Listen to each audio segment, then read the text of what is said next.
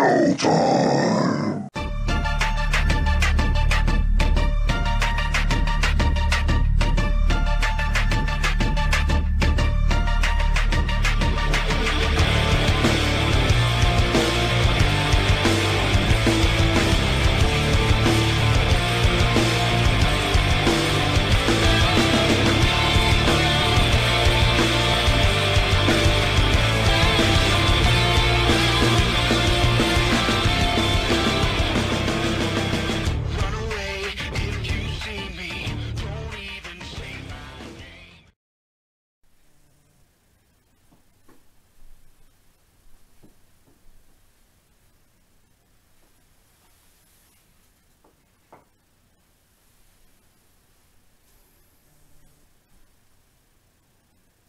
Greetings, friends.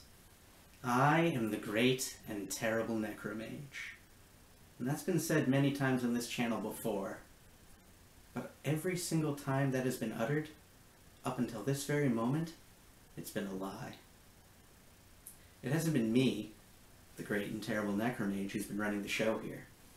It's been an imposter, a poseur, a charlatan known as Nathan Parker. Nathan and I go way back, all the way back to about middle school. And some of you count Parker as one of your closest friends, so it's with some element of a heavy heart that I'm here to inform you all that Nathan Parker is dead. Dearly beloved, we are gathered here today to remember the miserable existence of one Nathaniel Joseph Laurie Parker, one of the greatest examples of squandered potential this world has ever known. Nathan was a quiet child. He was shy. He didn't like to be the center of attention. Being the center of attention usually came with being in trouble, and he didn't like being in trouble. Be it at home or in school, Nathan followed the rules. He kept his head down and his mouth shut. He was a good egg. Nathan had dreams and aspirations. He was going to be a game designer. He was going to create games that people would love to play, and in turn, they would love him for having created them. He wanted to be a comedian, to make people laugh, to be the funny one in the room, and thus justify his presence within that room. He was going to be a filmmaker, an author, a thespian. He would be world famous, and thus he would be validated and vindicated and never be lonely ever again. He did none of these things. Instead, he went through life meek and subservient, always keeping his head down, always doing what was expected of him. He'd never raise a fuss, instead grumbling under his breath behind people's backs, where only I could hear him. He'd dream of a world where he had everything he ever wanted, but invested no effort in doing more than the bare minimum needed to maintain his pathetic status quo.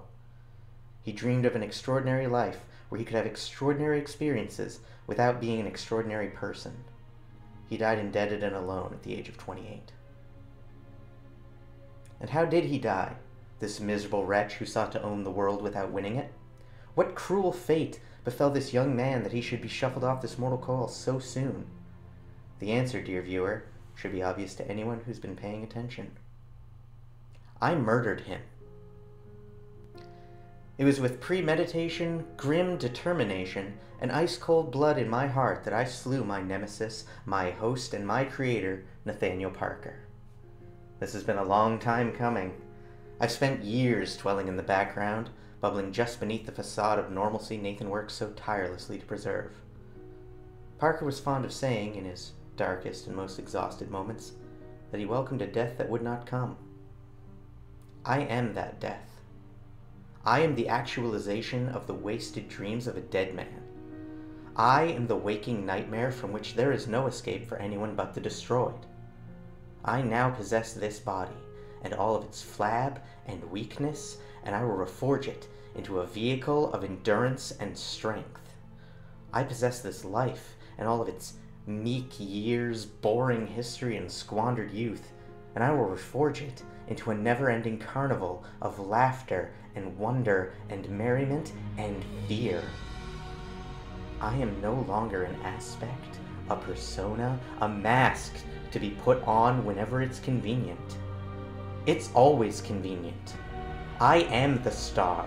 I am the light in the darkness. I am the speaker of truth, and I'm the funny one.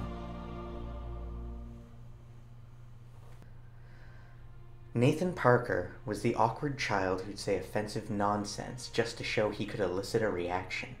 He was the selfish boy whose worldview filtered others down to how much use they could potentially have to him. He was the vain coward who cared tremendously about how the world perceived him, but worried too much about failure to actually try anything.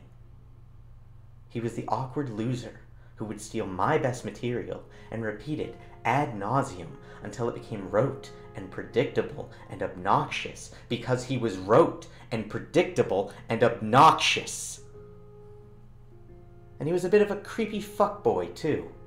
A lot of one, actually. You ladies watching know what I'm talking about. Not all of you, but really, probably most of you. And several others who aren't ever going to see this, because they've long ago moved on with their lives. Nathan was scummy and gross and thirsty and pathetic and sad. It's better for everyone that he's dead, especially me.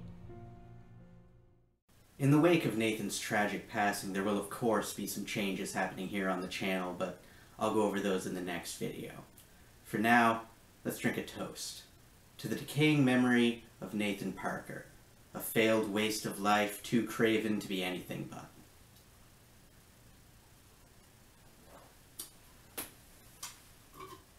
And with the ending of one chapter, another begins, for from every death new life springs forth, hungry and eager to feed. In carnage, I bloom like a flower in the dawn. Rest in peace, Nathan Parker, and all hail Lord NecroMage. Run away if you see me.